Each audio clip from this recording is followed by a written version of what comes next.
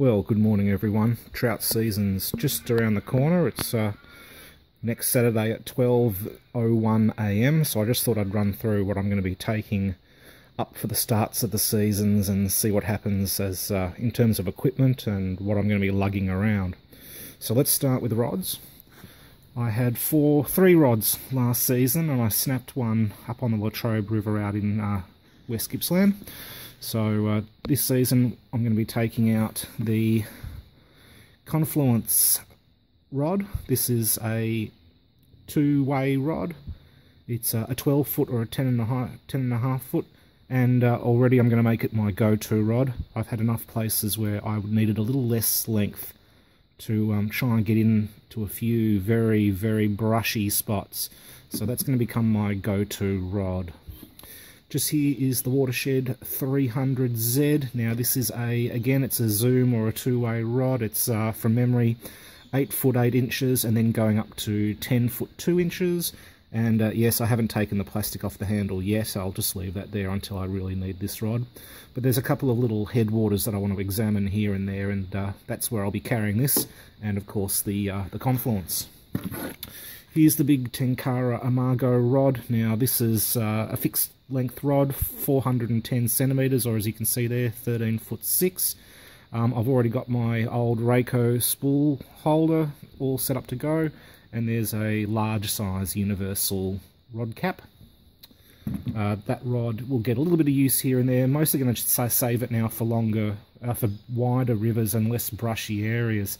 I found that really the Nissan zero sum here, the 7:3 ratio and 360 or 12 foot rod, this just became the rod I was carrying pretty much everywhere. The action's lovely.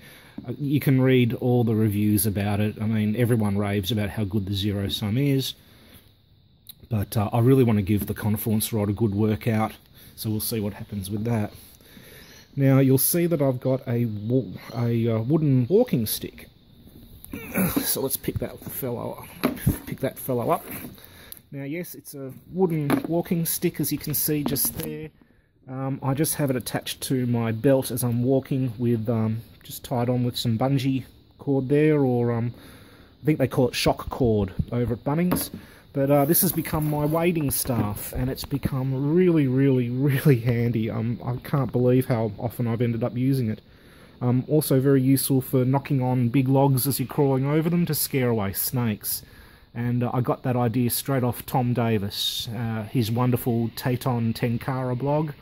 I talked to him, and I saw his wading staff. He told me more about it, and I adapted this walking stick, which I think cost me $4 or something at a second-hand shop. Okay, here is my front bag or bum bag. Just got it very nicely. On top of it is a little Monomaster to collect up all my used broken tippet.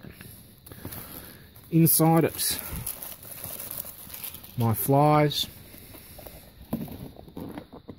Sorry, just trying to do this one-handed.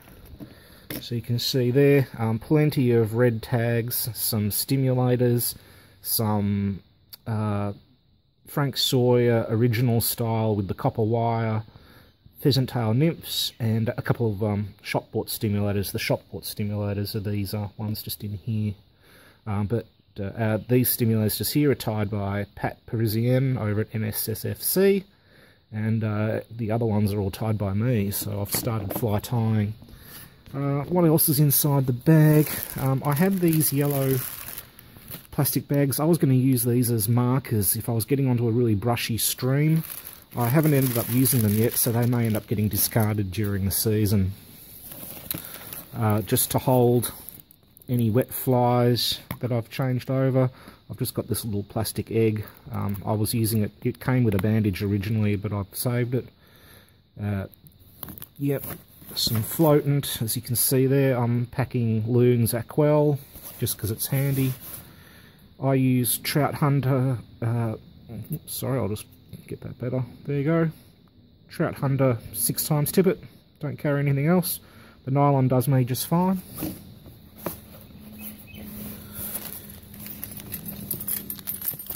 Oops, bit of a tangle. Now, whistles. This is my old style whistle. As you can see there, I don't know how old it is. Let's see if there's something here.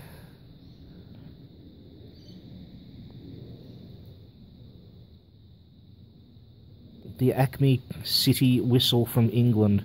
I've got no idea if it's 50 years old or 100 years old, but I carry it in case I hurt myself. I can blow on that and hopefully summon some passers-by to come to my aid.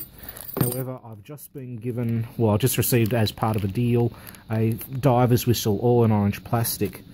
Dull orange plastic too. And I'm more tempted to actually carry that. One, because it's lighter.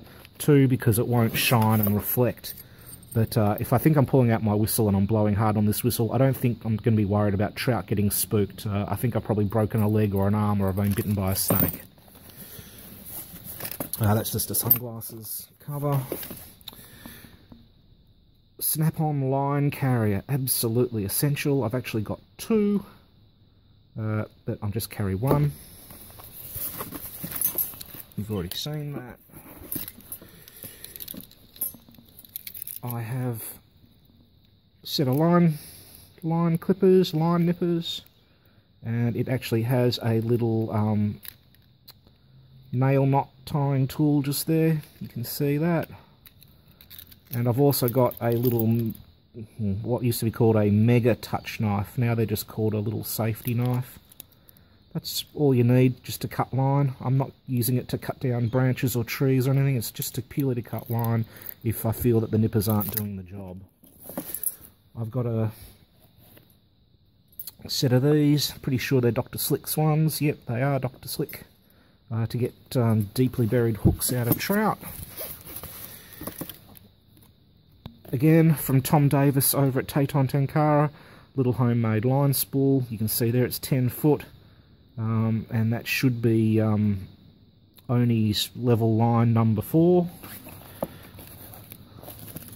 I've got some first aid gear. I've got some band-aids, both large size and small size, all safely tucked up in there. As a first aider, I think it's absolutely essential that you carry some gear with you, so that's just there to help me streamside. I've got a full kit out in the car, so hopefully I can get back to the car and then patch myself up. Daryl from NSSFC recommended that I get myself a set of cleats, well, for the Taggart River, to get over those huge logs that you see me clambering over. So these are rock fishermen's cleats or spikes set there, and they have their own nice little pouch, which I can just attach onto my belt. So I've got a Daiwa One Touch expanding net. I'll just pop it out. It's not very big. As you can see there, it isn't there in my hand. But when you get it going, of course, nothing ever works when you want it. So, whoa, there it goes. So there's a nice little 25cm diameter net. So very nice, packs away again. And something else that's really important is hydration. So you can see over here in both of this one's completely empty. I end up sliding my mobile phone into this one. But in this ammo pouch, I've got my Nalgene hip flask. There it is, just there. And I keep that full of water, and I take sips as I go, obviously. How many ounces is it? For all you Americans, I can't tell you. Oh, there it is. It's got, what, 10 fluid ounces just there. But of course, me being an Australian, it's 300 ml. So, very important to stay hydrated. And obviously, I can take 2 if I need to, and I do indeed have 2. And just for the drive up and back, I've got my 3 Rivers Tenkara cap. So, trout season, it's just around the corner. I'm excited. You can see my rig out there. So, thanks for watching. And we'll see you out on the rivers.